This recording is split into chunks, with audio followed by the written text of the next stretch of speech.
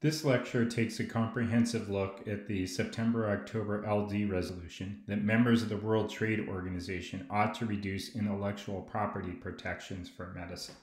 I say a comprehensive look because it's going to examine most of the arguments that are being made on the topic as opposed to the novice lecture I gave, which just kind of covered a few of the arguments. So as normal, we'll start with just some basic understanding of terms.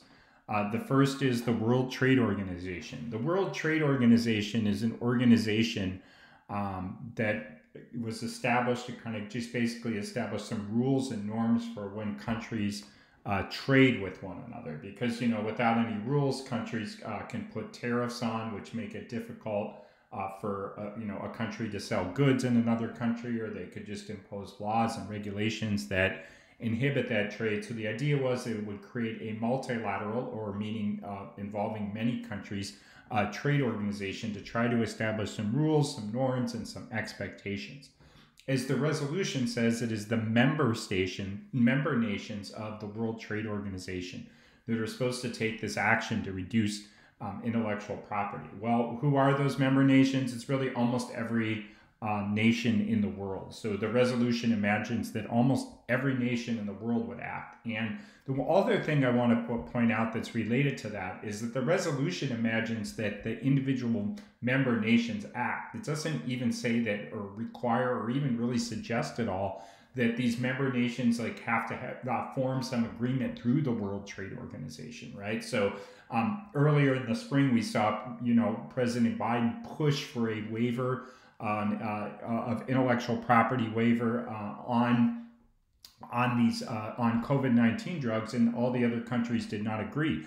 Many of them did not. But this resolution doesn't imagine that type of process. It just imagines that the member nations of the World Trade Organization kind of individually, essentially, agree to do that. Just as if you said the members of the debate team would do something, that doesn't mean that there has to be some process at a debate meeting for that to occur. It's just identifying, in that case, identifying the students, the subset of students within the school. In this case, it's identifying a subset of countries in the world. It just happens to be almost every single country. Well, what is intellectual property? Intellectual property is a category of property that includes kind of the intangible, I think this says it well, intangible creations of the human intellect. So we normally think of property as something we own, like this computer I'm using to record this lecture, or the cell phone that is sitting next to me. But the intellectual property is kind of the things that I might create, or other people create through their intellect, or in some cases a collective intellect if it's a company, right? So an author may create a book that's an individual product, or you might have a whole company or organization create a drug.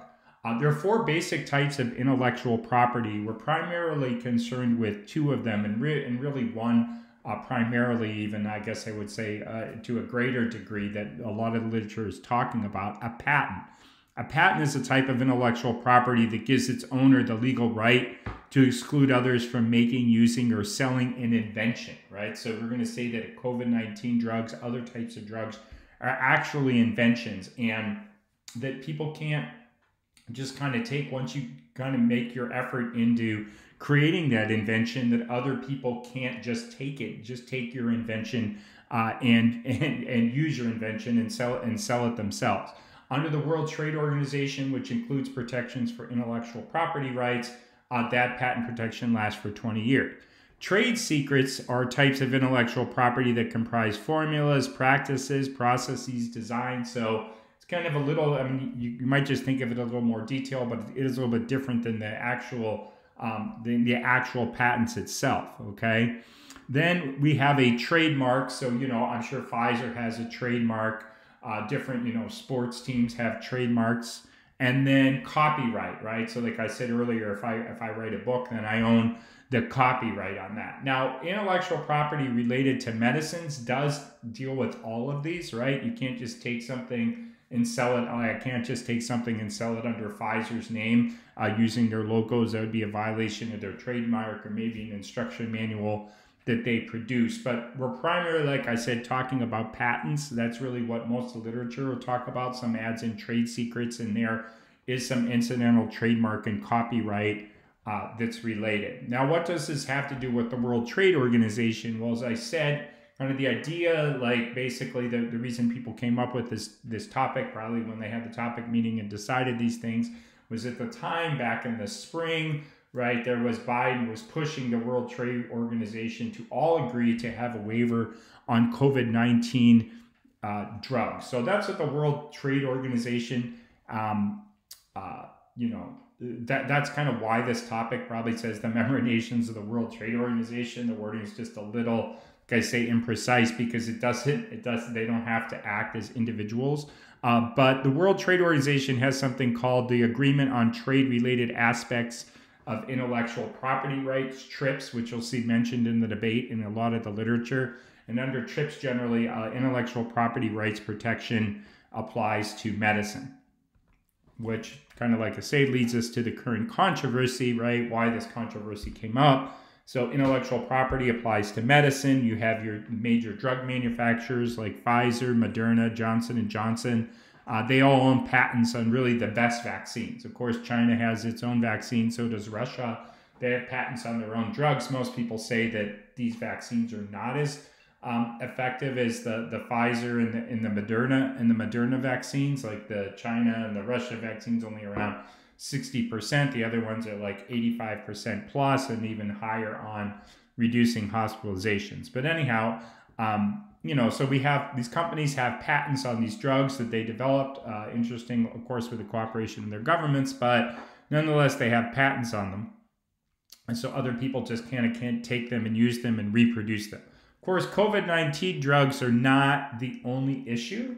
There's other drugs. There's HIV/AIDS drugs. There's people who need just kind of access, to certain shots and other kind of drugs. So there are other drugs that, come up in this debate. Obviously, like I said, a lot of the recent literature is being written about COVID-19, but a lot of it comes up elsewhere.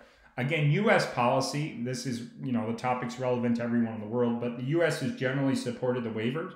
But other prominent countries, many European countries, Japan, have been opposed to these waivers. The waiver idea was originally introduced by India and South Africa, of course, wanted access to the drugs. Now, the resolution, as we'll discuss, there are other ways you could reduce intellectual property. You could waive intellectual property. You could limit an intellectual property rights claim to a certain number of years or just a certain way a drug is articulated. But you can, or defined, I guess I should say. I'll talk more about that later.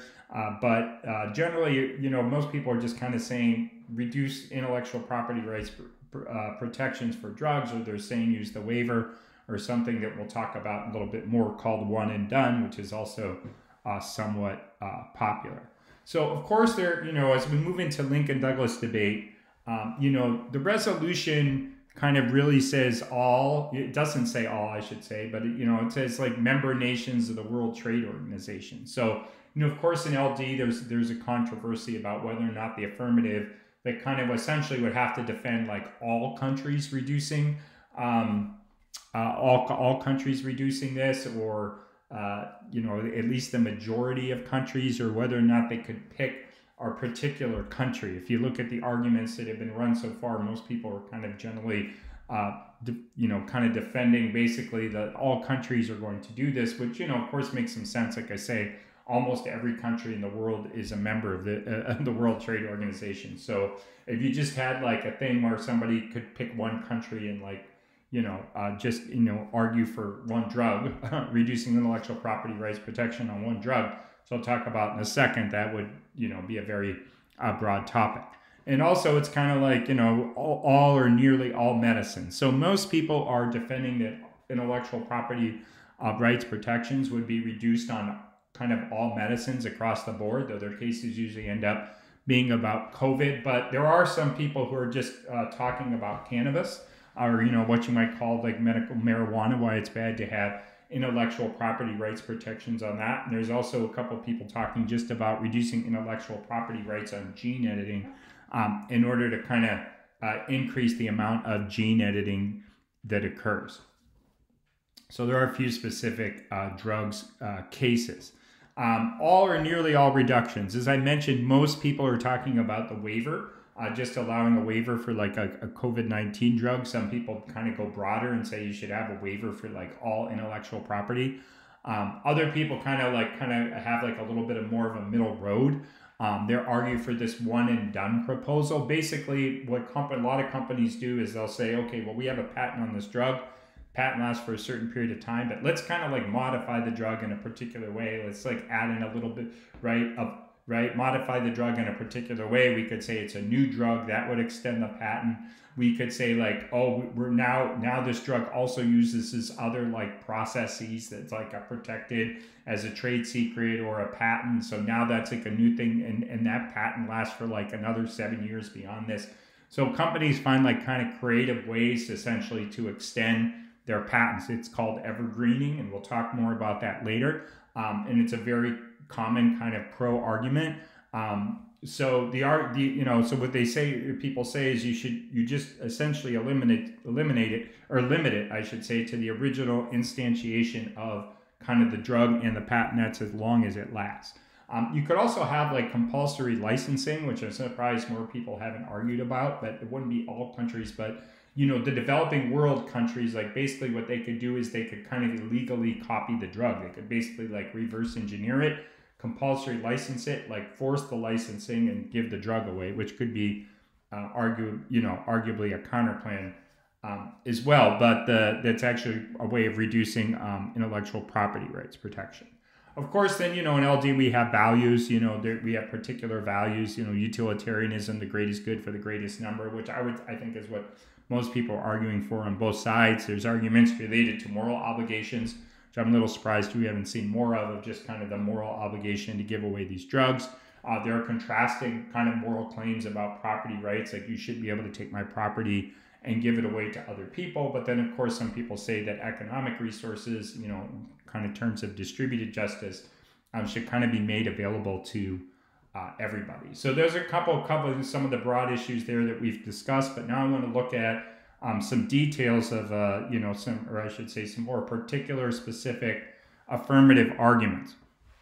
As I said, the basic one is that, look, we need to distribute these drugs or that people are going to die. That, most of the drugs, I've seen statistics that say, anywhere between 90 and 98% of the vaccines that have been administered in the developed world, not in the developing world, and that people need access to COVID vaccines. And some people kind of just say a lot of people die from COVID. Other people say it's going to create a lot of like long-term kind of instability in countries and kind of prevent their economies from recovering. And of course, if the rest of the world doesn't recover, then the developed world is going to be dragged down with it to a degree.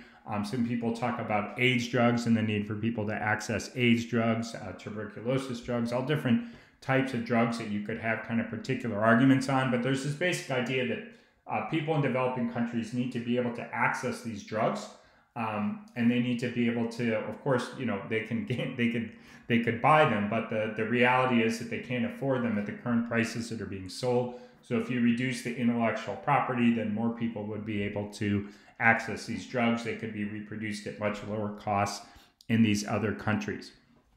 Now, there's also a related argument that people are making that, like, hey, if you don't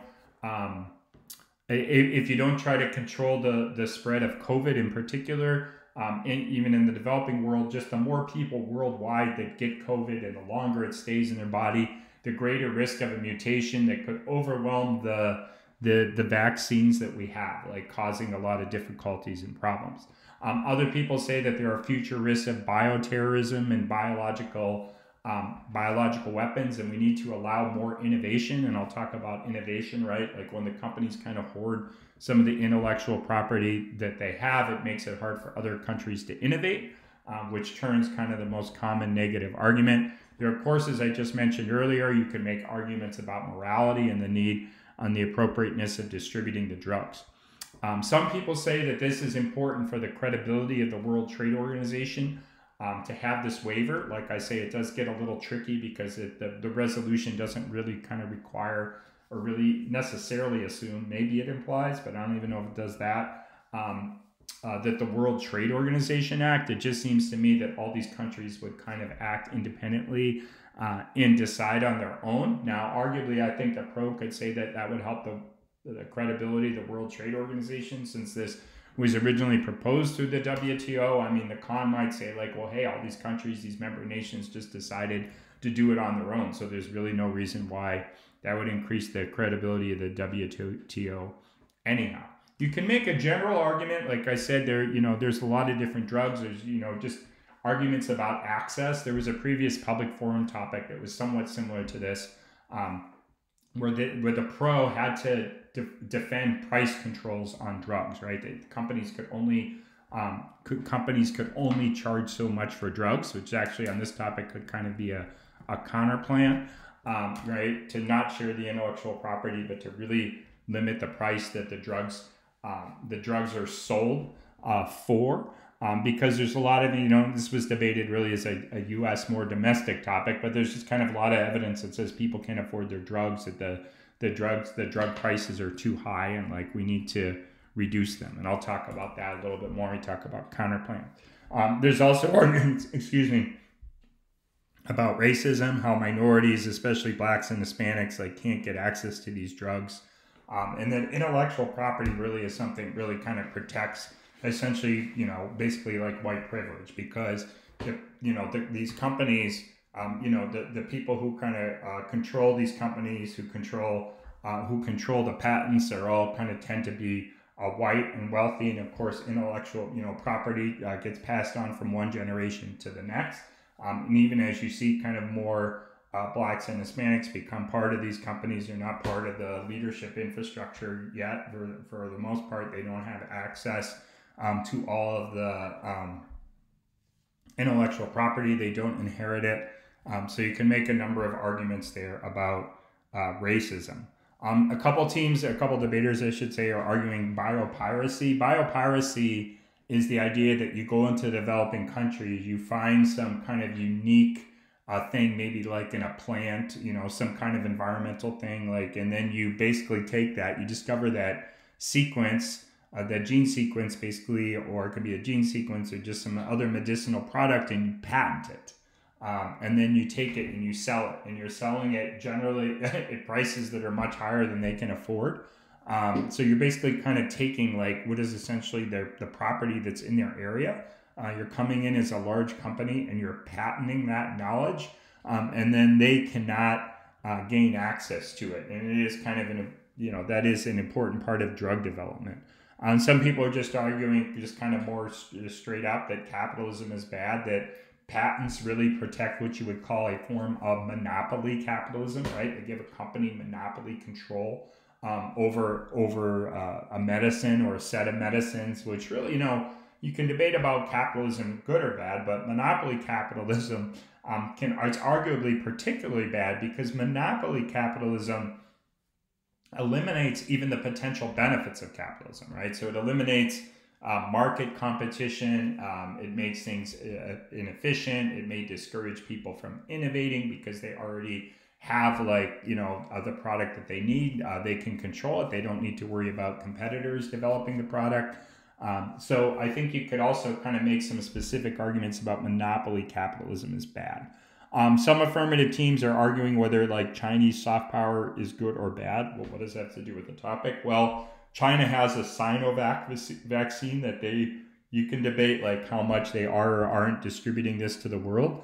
But the argument is that right now, China has a lead and is gaining global influence by distributing Sinovac. But if the countries of the world now, these are particularly the United States, because we kind of obviously own and control most of the other vaccines. If we were to give them away, this would allow us to kind of fight China's influence in the world. And we can argue that U.S. influence and U.S. hegemony is better than Chinese influence. Similarly, some people argue that, they argue the opposite, right? They say that, hey, if we reduce intellectual property on these drugs, China would make China really look good too, and it could increase their influence. So, there's link turn on either side, but those are those basic arguments. The WTO credibility argument I already talked about. And then we should also mention, innovation. So innovation is kind of the core debate on the topic, right? So the best, I would say, the most Conventional con argument is that if you have these companies if you make these companies give up their intellectual property, then other people aren't going to invest in the companies anymore because they're going to think that like they're not going to be able to make profits on their drugs. I'll talk about that a little bit more and talk about the con, but their pro kind of essentially their link turns to that. They say that, some people say that patents block innovation. As I already mentioned, you can't, if you're a second company, you can't kind of innovate on what the first company did necessarily. That some countries don't want to innovate because they fear that like they're going to be sued, right, by the other company that'll claim that there's some relevant part of their patent. And then there's this idea of evergreening, which is a super common affirmative argument that we have a lot of blocks available to now. But the evergreening argument is the idea that you can kind of extend life forever. It's evergreen, right? It doesn't die. Basically, the claim is that what companies do is they get this, like I said, they get this original patent on a drug, and then they just kind of keep making small alterations, and that small alteration allows them to have a new patent, right? And then they just kind of essentially keep extending the life of the patent, right? And then their ownership of the drug, right? So they can have a small innovation, or like I say, they could add in some additional small process that involves kind of some new intellectual property and extend it forever. So there are a good number, given the centrality of this argument to the negative, there are a good number of affirmative teams that just start this argument in the debate, right, on the affirmative, and they just say, hey, look, in the status quo, there's not enough innovation. Innovation is being blocked by like patents, monopolies, fear of lawsuits. Pretty much everybody says evergreening, okay, and that the only way to have more innovation is to get rid of the intellectual property. So there's obviously kind of this debate about the link, and it is well, there may be some truth to all these arguments. It's unclear to me how much innovation kind of would occur if we didn't have any intellectual property rights protection at all. Why would there be investors? We can talk more about that later, but it's a very common affirmative arguments. And look, even if affirmatives don't make the arguments in the AC, going to have to make them in the AR when the con team almost in every debate reads the disadvantage, and they're probably reading them in the AC, because even if they, maybe if these arguments aren't, net link turns, like there's just not a lot of time to read them in the AR and cover everything else. I also kind of wanted to mention that, some teams, like I said, they're just arguing. So one particular drug that teams are arguing for reducing intellectual property rights is cannabis. So negative. So the major negative argument, the core topic argument, is innovation. As I kind of said briefly, the basic idea behind this argument is really kind of simple. The argument is that if companies can't get their intellectual property protected, then nobody's going to invest in these companies in their drug development, and the companies themselves are not going to invest in drug development.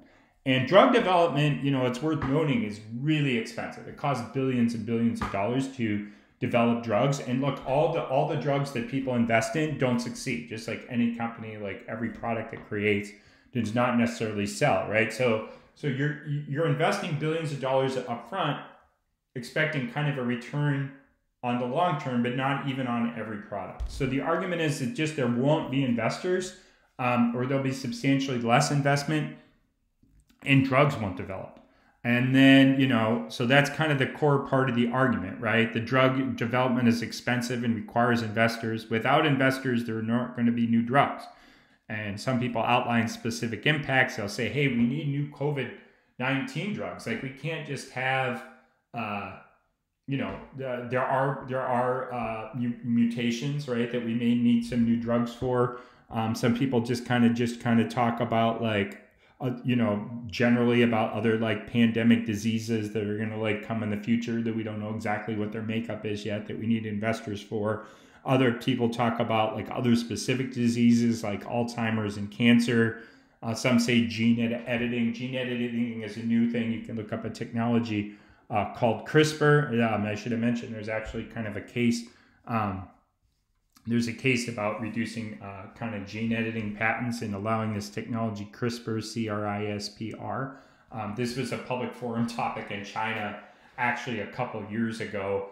It was very timely because some of the first gene editing was done in Hangzhou, China. But there's a whole debate about kind of whether gene editing is good or bad, and I put some of those back files into the folder that our subscribers can access. Then there are arguments about like bioterror, as I mentioned earlier, and biodefense, that we need to be able to kind of innovate to kind of deal with these. And then medical marijuana in innovation. People say, well, we're not going to be able to innovate right now, right? Like marijuana has become legal in many states.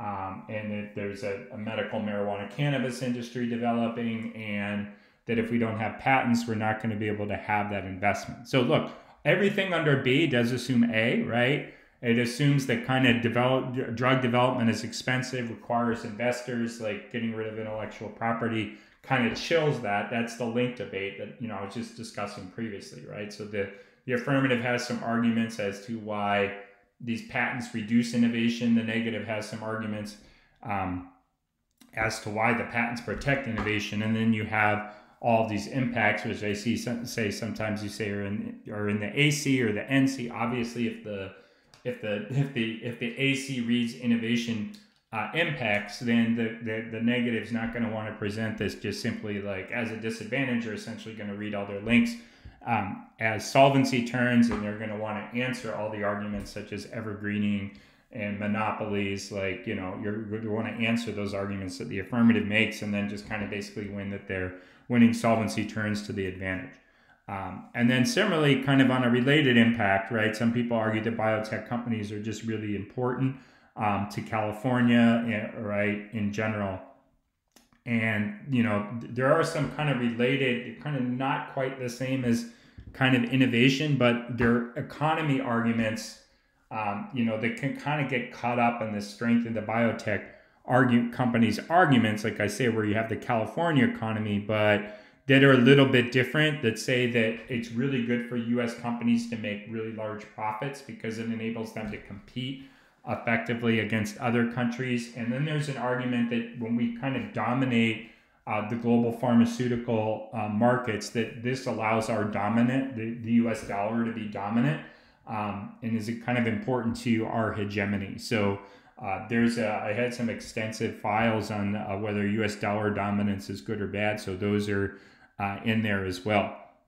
Other people say that there's kind of basically a chill argument that says that if we waive intellectual property rights for the pharmaceutical industry, that other industries are going to fear that there's going to be a waiver for those types of patents. So, obviously Biden is big on like backing efforts to solve climate change. Well, what if kind of people start to fear, okay, well, all these waivers just went through. And if you think about it, right, the affirmative is essentially imagining that every country agrees to a waiver. Well, if every country agrees to a waiver on medicines, maybe they'll agree to waivers on something else, such as like technologies that we need to combat climate change. I mean, that's arguably good, but it also could kind of chill investment in there and kind of cause those types of problems. So it's kind of the perceptions of other industries reacting to this release of patents on medicines, and climate investment is one of that. There are also arguments related to safety and backlash. I mean, the basic argument is that, look, a lot of these, or two of these vaccines, okay, Pfizer and Moderna, they use mRNA technology, which is a very new technology. And the argument is that if you just release this intellectual property and allow other companies really anywhere in the world to kind of just start manufacturing these drugs, they might not kind of do like a very good job. And they might create like a lot of dangers, and they might not be engineered properly, and they might not be tested properly. So that's all kind of this concept that discusses is called biosafety, right? Are these things safe? Well, if they're not engineered properly, and they're just kind of given out, and they cause a lot of problems. And there's some evidence that there have been like some instances of this, that what can happen is that people die. That's bad, right? And then also there could be like a backlash against these drugs. Like people are just going to see these drugs as dangerous. Like anti-vaccine advocates, right, are really going to say like, oh my gosh, look, somebody in Africa took the Moderna vaccine and, they distributed in the city and like 1,000 people died. Well, it may be their engineered version of it, but nonetheless, it could create kind of, in addition to the death, like the general more anti-vaccine movements. There's a China argument that says that U.S. leadership, right now the U.S. leads in biotechnology and controls a lot of the technology, but if we just kind of waive the patents and give it away, China will also gain access to it. Then they can innovate on top of it.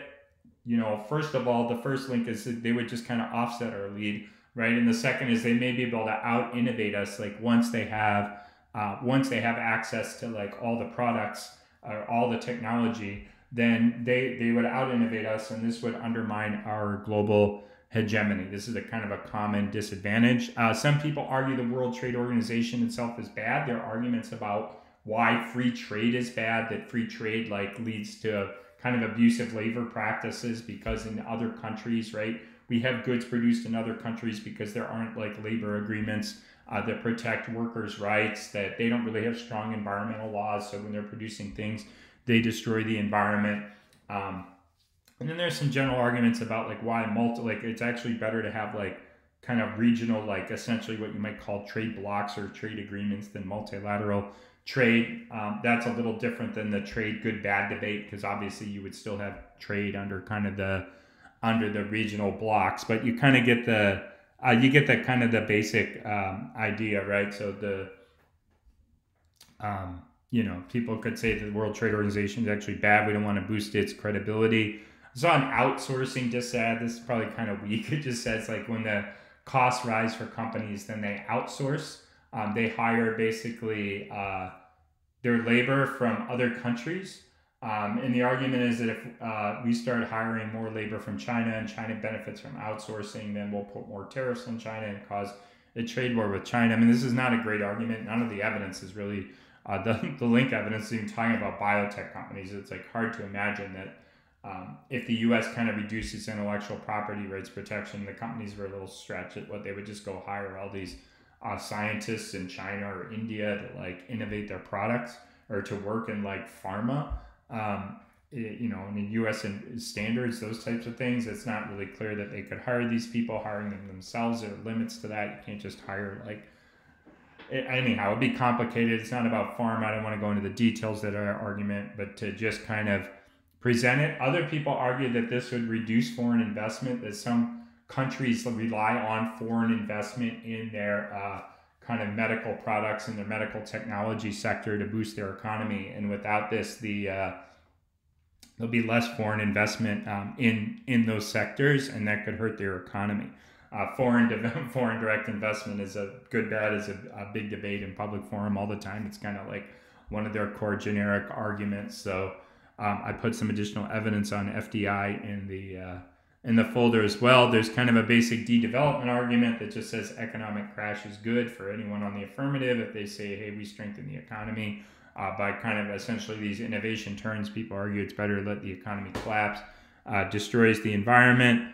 Modi credibility bad says that if Modi, who's the Prime Minister of India, if actually solved COVID in the country, then Modi would have more credibility and Modi would be more aggressive. FDI goods already covered that. And then, we have like kind of our value objection of like property rights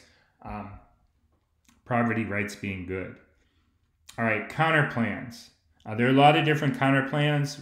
You could distribute more drugs through what's called COVAX, which is you can think of it as a facility. It's a process. It's a means through which there was a commitment made back in the spring that the developed world would give the developing world more drugs to increase the distribution. Now, this really hasn't panned out. Most of the countries have not followed through on their commitments. But obviously, through the counterclaim mechanism, you can say like, "Hey, we'll give out more. We'll give out more drugs that allow we'll just give the developing world more drugs, right?" And then you say it's better to kind of continue to protect our intellectual property rights. You could give I've seen a version of this counter plan that says you could give them money to purchase the drugs. right? So it's like you wouldn't have to give the drugs away, but here's some funds. You can use the money to purchase the drugs from the major vaccine producers, and this means we don't have to give away our drugs. I've seen a version of the counter plan that just has China funded. Just China kind of fund the maybe give away some China vaccines, maybe not. Like Chinese vaccines are less effective, so some people maybe won't want to give those away, but kind of just have China fund the purchasing of the Pfizer and the Moderna vaccines and give them away to the developing world. And they argue this would increase their soft power, and it's better for China to do it alone than both together, which is the perm, because otherwise China's soft power or global leadership won't increase. And some people argue that Chinese global leadership is important for stability and things of that nature. Chinese hegemony is actually better than U.S. hegemony, people can argue in the debates. Then there is kind of their issue of kind of price controls. As I mentioned earlier, as a counterplan, you could say, well, you could limit the price that the companies can sell the drugs at, right? Like I say, in the U.S., this is a huge debate. Some people even argued for this thing called reference pricing, which means that we can't charge people in the United States. Companies can't charge people in the United States more than they charge people in other countries for the drugs. Why do they do this? Because other countries often have price controls that don't allow them to sell this. So it's like, okay, you can only make so much money on this drug. We're not going to force you to give away your intellectual property. We're not going to say you can't make any money on the drug, but we're going to limit the amount of money that you can sell the drug for. And there would probably be some like regional pricing. Well, in Africa, you can sell it for X, Y, and Z, those types of things. There's also, I've seen a counterplan to just abolish the World Trade Organization, argue free trade is bad, or you could have the countries explicitly withdraw from the World Trade Organization because then they would no longer be members, and you could say that the World Trade Organization is bad. There's a popular counterplan to consult the World Health Organization they argue that the World Health Organization would agree to this, but agree to issue the waivers or the one and done. The World Health Organization generally supports distributing drugs, so they would probably all be in favor of this. But the idea is that this would just the process of consulting the World Health Organization itself would strengthen the World Health Organization. And I kind of reproduced an essay there on like how to debate consult counterplans. Then there are other kind of just interesting like process counterplans. You could say that one says that the U.S., like basically the World Trade Organization would propose the waiver, the U.S. would refuse it, and then the World Trade Organization would rule against the United States. And some people argued, well, and then the U.S. would comply, the fiat compliance, right? So they say the U.S. says no, so the World Trade Organization proposes it, the U.S. says no, the World Trade Organization rules against the United States, and then the U.S. complies. And people argue that this process would really strengthen the World Trade Organization. The second thing they argue is that it's politically more kind of saleable, right? It would actually kind of like Biden would be at least seen as challenging the waiver because, or whatever the relaxation in intellectual property rights is, because look, and I should have talked about this when I talked about disadvantages. I'll just talk about it briefly now. There's a politics disadvantage that says that if you kind of lessen intellectual property rights protection, there'll be a political backlash to this. There's actually some specific evidence that says this would make it difficult for like Biden to kind of get the rest of his agenda. And a lot of people kind of read the impact. It just says like Biden needs to get his infrastructure proposal through the Congress, and then they usually say the infrastructure proposal is important to solve climate change or boosting the economy or something like that. So there's a politics disadvantage that the negative can read and has read kind of in many debates that just kind of says that this would hurt Biden, and the idea is that the counterplan would strengthen Biden because he would originally say yes. Originally say no and then get ruled against it and kind of be forced into it. Now, they don't have any evidence that says that like if he would come out stronger if he originally said no and then lost, like arguably he might come out weaker. They don't have any evidence for the first point, so it's just kind of a question of kind of the explanation of that. But like I think the affirmative could argue this make him look even weaker. But anyhow, there's that. There's also kind of an argument that going through the World Trade Organization, like kind of having this litigated through the World Trade Organization, would strengthen the dispute settlement mechanism within the World Trade Organization, and that if you had a stronger dispute settlement mechanism and people kind of abided by it more, then China wouldn't really steal as much intellectual property as they do. And then it argues that China intellectual property rights, China intellectual property theft is bad. So those are some process counter plans that people have run, to kind of consult. The U.S. refused, then agree, that like doing something to strengthen the dispute settlement mechanism, consulting the World Health Organization, right? I mean, people want to have like generic counter plans that they can read in any debate. So those are some process counter plans. And like I said, there is an article by a college debate coach who really does not like the consult counter plan up on the website. Then, of course, the other thing is there is a PIC. I haven't really talked about PICs, plan inclusive counter plans. I haven't seen more. I'm surprised I haven't seen more of these. But people can definitely argue that, if the affirmative has to defend it all, this is a theory debate, right? But, if the affirmative has to defend like all countries, for example, the negative could say, well, this country like won't limit intellectual property, or we won't do it for this drug. There's a team that argues that you shouldn't do this for dual use drugs. So dual use drugs could be a drug that's like, kind of can help people's health, but also can help maybe confront bioterror, like the impacts to bioterror. And they argue that any drugs that are dual use, we should not limit the patents on those because we need innovation in that area.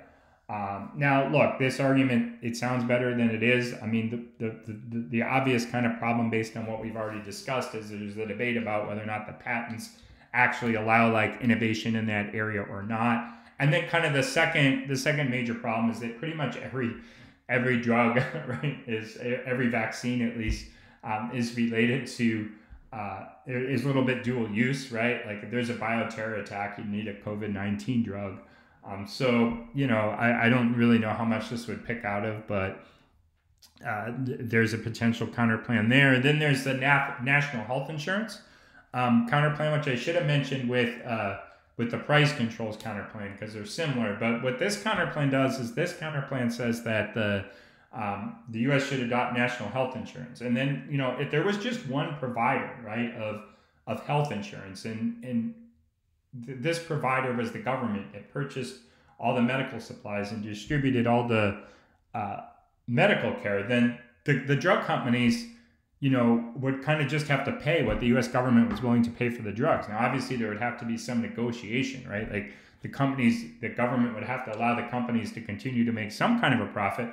Otherwise, if they could no profit at all on any drugs, then, right, the companies would essentially cease to exist. But the argument is that this would like lower the prices. Now, this would just probably lower the prices in the United States. But that is, that's kind of an argument there. Now, the other critiques. So the common critiques, there's capitalism critique that just says, hey, you're just making a minor reform. You're just making a minor reform in the system, which just kind of props up capitalism, right? Okay, we're going to have a waiver, especially if it's just like on one drug. We'll have a COVID-19 waiver. This makes these companies will lose some money, but in the end, they come out looking very, very good, and they're just able to monopolize all the other medicines and the distribution of all the other medicines and like cause all the other problems that capitalism creates. There's kind of the libertarianism coercion argument. I mentioned this earlier. It's just like, hey, you shouldn't be able to take my property and give it to somebody else. There's an Afro-pessimism argument that says that the minorities are never really basically able to escape racism. It's just kind of ingrained in our civic institutions. I'm sure you're kind of familiar with this argument. So especially against any case that kind of claims a racism advantage, this is especially effective. Some people make the deaf good, living bad argument. There's arguments about like how we represent the disabled in these debates about like, access to drugs and what drugs people need. So there's critiques to that. And then there is kind of a lot of like crisis rhetoric related to diseases and like disease securitization um, being bad. So now I'm just going to kind of run through here, just kind of quickly some are, and I'll cover these more in other lectures about like how to answer like some of the kind of the main arguments. So like how do you answer the drug distribution and morality? Well, you can say there are status quo efforts, charitable efforts through COVAX that make this possible. There's a big kind of thing that says even if we kind of give the drugs away, that the countries themselves, a lot, especially the poorest developing countries that have the least amount of access, that the affirmative evidence is talking about, that they don't really have any means to distribute these drugs. Like, right, these drugs have to be kept at like certain temperatures and like, you know, transported in certain ways and distributed in certain ways, and they don't really have the technology or the medical infrastructure to do that. It's a pretty good argument, and that they don't really even have the means to manufacture them, right? Like I talked about the safety argument before, that they might manufacture them poorly, but that assumes that like they can manufacture them in the first place. And of course, the innovation turns the argument, right? If the affirmative wins the innovation turn, if the negative wins the innovation argument, then there are going to be fewer drugs in the future for other people to access.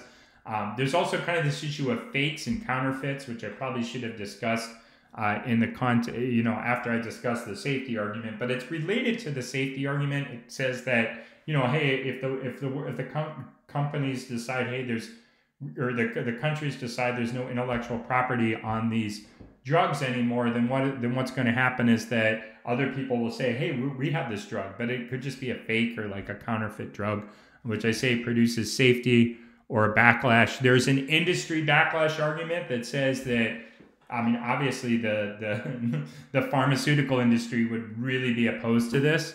And there's an argument that this industry would backlash. Some people make it as a politics argument, that they would then kind of go after and undermine the rest of Biden's agenda. But also, like, there is a kind of a solvency turn just in terms of like the distribution of the drugs, because right now these companies, like to a degree, they like are donating drugs. They are making like some price concessions.